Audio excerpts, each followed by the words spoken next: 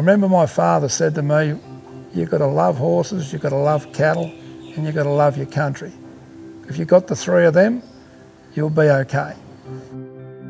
I'm Adrian Spencer, Ironbark Herefords, Barraba, Northern New South Wales. What makes Ironbark Herefords so unique, it's always been run by the generations of Spencers, and it's been run by cattlemen. Around about 900 to 1,000 stud cows. There's around about 300 commercial cows, and we've got a feedlot.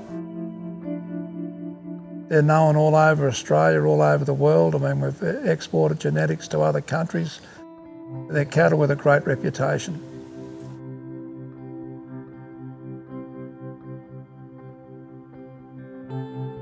The Ironbark Hereford cattle have taken me all over the world, so I feel indebted to them.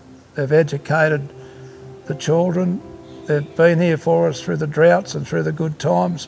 So, you know, we're always looking at better ways to show that we have genuine care.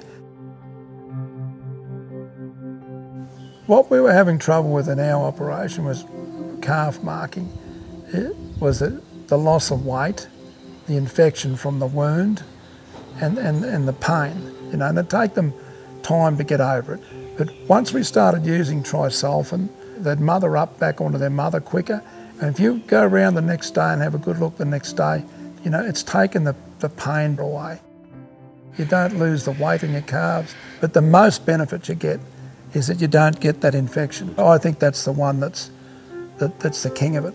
You might mark 200 calves, and that, like it used to happen where there'd be 15 infected, and they'd really go back. You try and ever make a decent animal out of something that's had a bad infection, doesn't often happen, you know. But now you do the whole lot, you just don't see that in them.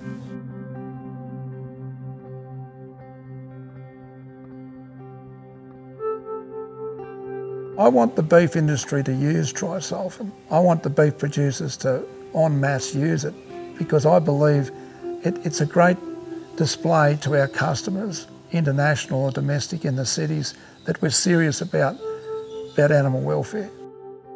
If I didn't believe in it, I wouldn't be sitting here, you know. Yeah.